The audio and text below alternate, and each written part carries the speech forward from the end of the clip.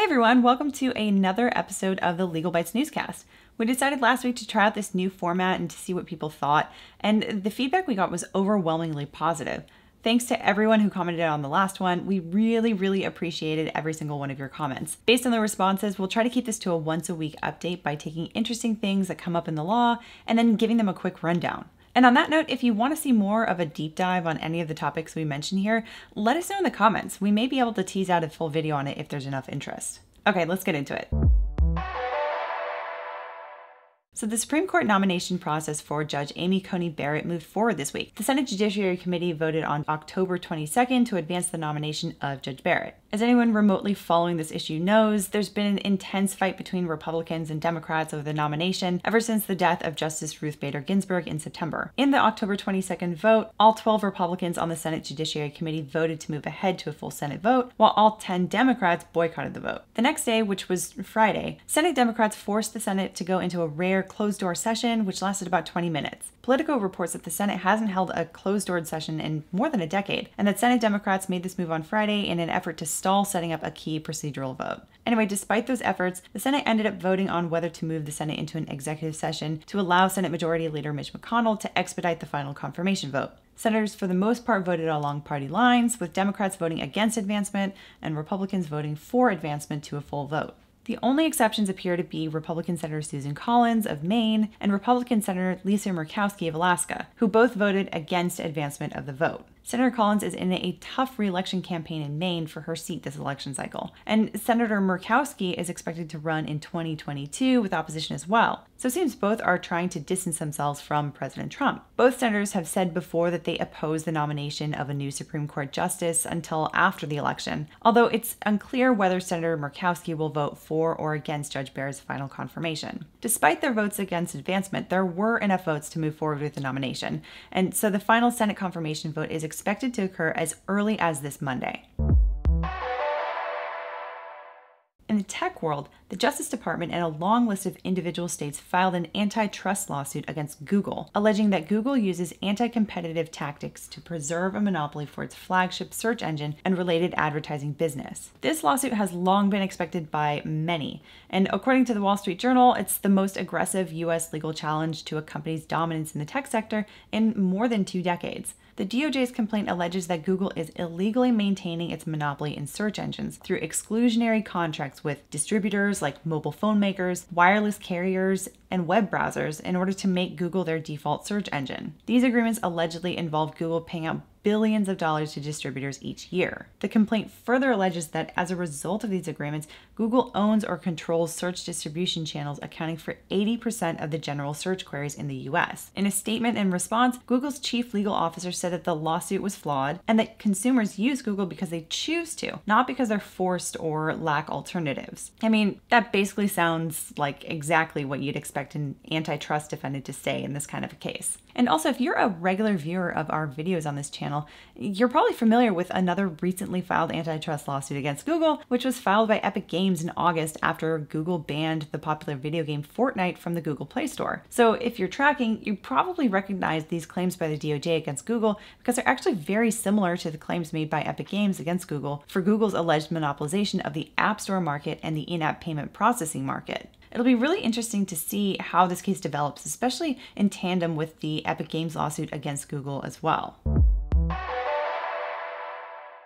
In the fashion world, on October 14th, Nike filed a lawsuit against Los Angeles-based brand Warren Lotas after Warren Lotas unveiled what it called a reinterpretation of the cult classic shoe that supposedly catapulted sneaker culture to the masses back in 2005. The Warren Lotas sneakers are apparently a result of a partnership with Nike collaborator Jeff Staple. The lawsuit alleges a number of trademark infringement claims based centrally on the fact that, well, they look almost identical to Nike's classic Dunks, and they prominently display a stylized version of the Nike swoosh on the side. So the central question of the lawsuit is going to be whether or not the average consumer would find the Warren Lotas shoes to be confusingly similar to the Nike Dunks. I don't know, what do you guys think? Looking at the Warren Lotas, would you think that those were put out by Nike? Or would you maybe be confused as to whether or not those were put out by Nike? Let us know in the comments. Anyway, in a further development, on October 19th, Nike also filed a motion for a preliminary injunction against Warren Lotas. And if you've seen previous videos of ours from the Epic Games v. Apple saga, you probably also know that a preliminary injunction is basically where the plaintiff asks the court to force the defendant either to stop doing something or to force the defendant to affirmatively do something. In this case, Nike's asking the court to force Warren Lotas to not move forward with the release of the new shoe. This was in response to Warren Lotas releasing a number of Instagram posts last week to reassure consumers who had pre-ordered the allegedly infringing sneakers. In those posts, they had stated that, quote, as of now, both releases will be fulfilled as promised. So as a result of that, Nike is put on high alert. They don't want these Warren Lotas sneakers to be out on the market because consumers will be confused and their trademark might get diluted. So that's why they're filing this motion for a preliminary injunction. Note that in order to win on a motion for a preliminary injunction, Nike will have to show 4 elements, which include the argument that they're likely to succeed on the merits and that they're likely to suffer irreparable harm. As I've mentioned before in previous videos, it's really tough to win on a motion for a preliminary injunction. But given how similarly these two brands' shoes look and how likely they are to confuse the average consumer, I think Nike might just win on this issue.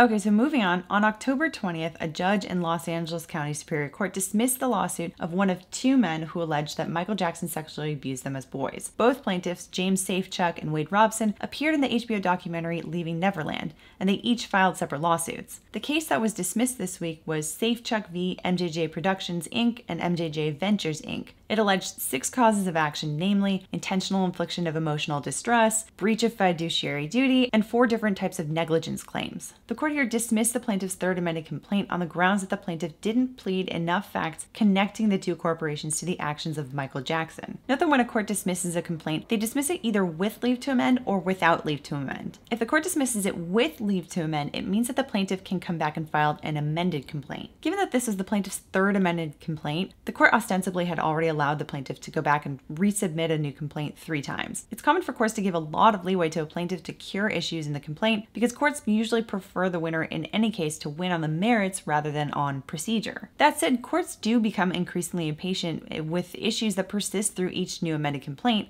And when it comes down to a 3rd amended complaint, courts often will dismiss without leave to amend, which means they're done. They can't keep resubmitting, the case is just dismissed. And that's actually what happened here. The court dismissed the complaint without leave to amend. So one of the 2 lawsuits is basically pretty much dead in the water. Mr. Robson's lawsuit, on the other hand, appears to still be ongoing at the moment.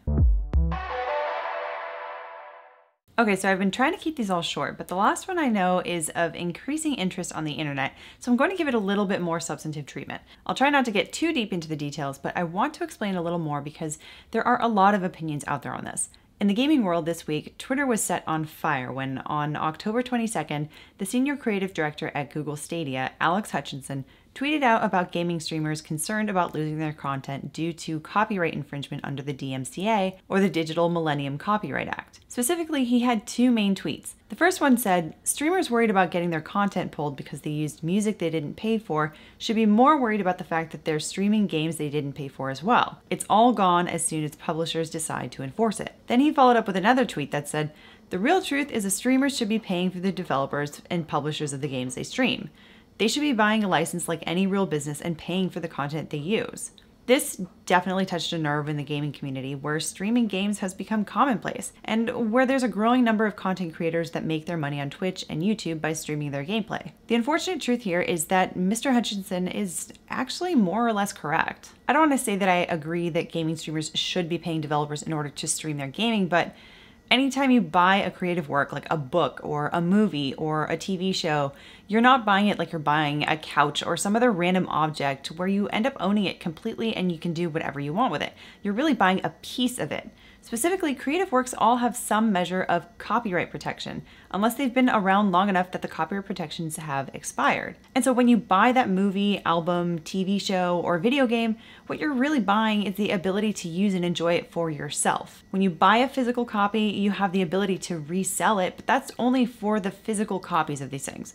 When it comes to a digital download, you don't necessarily have the right to gift or resell your digital copy. And when it comes to a public performance of copyrighted materials, you also need to get a license for that as well. If you want to show a movie at a public venue, you typically need a license for that. The same is true for playing music at a public venue. Now, a lot of people responded to Mr. Hutchinson with, well, what about fair use? Fair use is a defense that creators can use when they take a copyrighted work and turn it into what's called a transformative use, meaning that they've changed it enough by turning it into some kind of educational tool, social critique, satire, or for purposes of reporting the news, etc., that they essentially have turned it into something entirely different. Think, for example, about how the movie Spaceballs is a lot like Star Wars, but that's intentional and it's kosher because the whole point is to make fun of the Star Wars franchise. The same is true of movies like Not Another Teen Movie or Scary Movie. Now, when it comes to streaming video games, this sort of weird gray area has emerged. On the one hand, streamers are doing public performances of video games,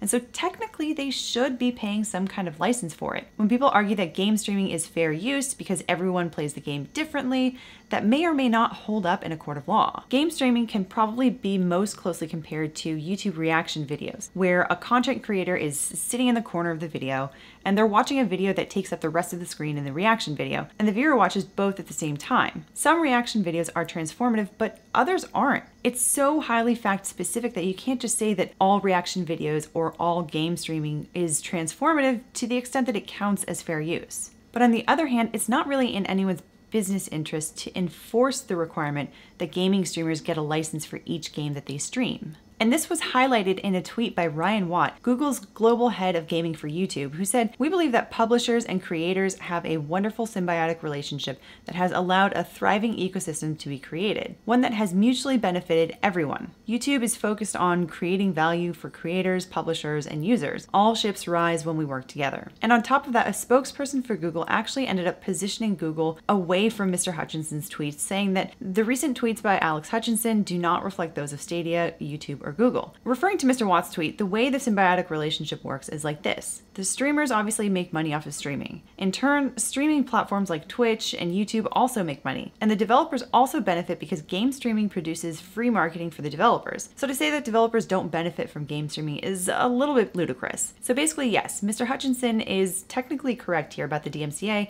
but at this point in time, it looks like no one has any business interest in actually enforcing it. So as for gaming streamers that are building businesses on streaming platforms, is there a risk that they're building castles on top of sand that can erode from under them?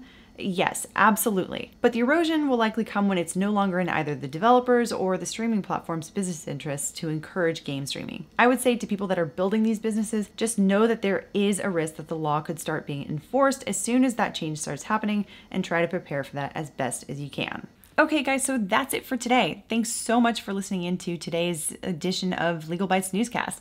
We hope you found this interesting and informative, and if you did, we'd love it if you could hit the like button, leave a comment, and share the video. It really does help us grow as a channel. And if there are any areas of law that you particularly want to hear about, we're all ears for feedback on this, so let us know in the comments. Otherwise, if you haven't already, consider subscribing to our channel so you can see more of our stuff. We're aiming to continue uploading videos twice a week now in our efforts to bring you guys more content. So if you like the newscast, or if you like our other deep dive videos, you might want to subscribe so you can get them when we upload. Anyway, until the next video. See you guys soon.